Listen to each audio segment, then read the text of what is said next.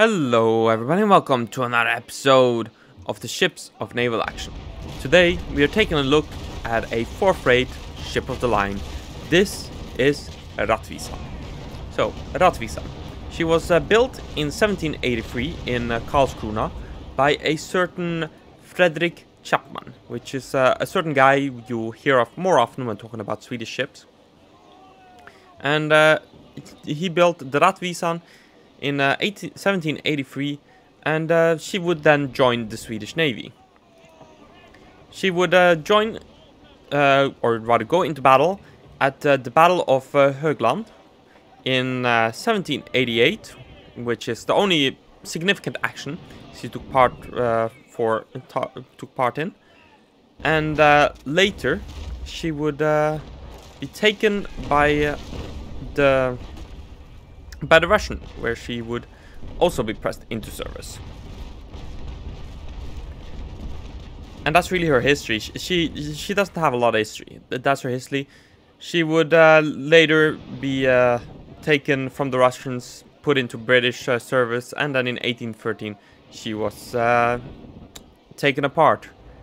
So basically she had a service of about 30 years, from 1783 to 1830. So that's 30 years. 62 gun ship of the line, to be accurate. So now that we've gone very quickly through her history, let's take a look at what is she in game. Well, to get to that, there's a screenshot above with my specific Rattvisan. She is a premium ship. However, at least in the PvE server, I haven't looked in the PvP server, you can get her for 400 combat medals. So, even though she is a premium ship, you can get her for free. Or you could buy her for 34 euros at the time of writing on the Steam store. Considering you can get her for free, I wouldn't do that. Next up, her stats. Well, her crew, she has 490 crew, so 4th rate, about in line. I believe the Agamemnon has 500. The Constitution 450, so it's around where it's supposed to be.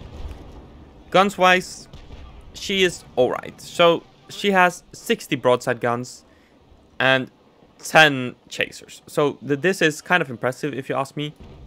She has 6 bow chasers, which means hunting some traders with bow chasers.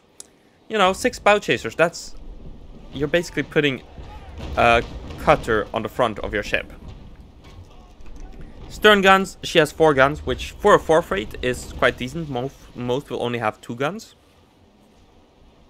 And for the size of guns, her main armament is 24-pound cannons, which is solid. It's standard 4th rate armament.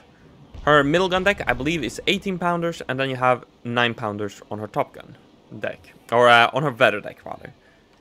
So, that is a solid armament. There's nothing to complain about. And that's basically the Rattvisan. I'm not really going to compare her armor because the armor varies too much depending on build. But armor-wise, she's also decent. She is a decent all-round 4th rate ship of the line. She is a good-looking ship. If you look at her model, she is very close looking to the Vasa, which makes sense. The Vasa is also a Chapman design, so it makes sense that you would have some of the crossover there. And she is a decent looking ship. 400 combat medals though makes it a bit of a pain in the ass to get, and you don't get the possibility to sell her on the market or anything, which are a couple of downsides to her. However, she is a solid ship, and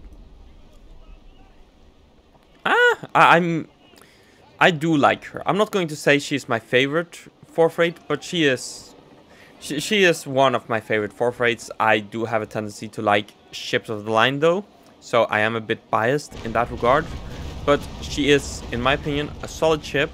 She is definitely worth the 400 combat medals. Is she worth the 34 euros? I would argue no. It's a 4th rate. You can quickly get to 4th rates, so it's not a problem. 400 combat medals, it's quite It's a decent amount, but it's not impossible to get either. So I wouldn't say it's really worth it to pay real money for her.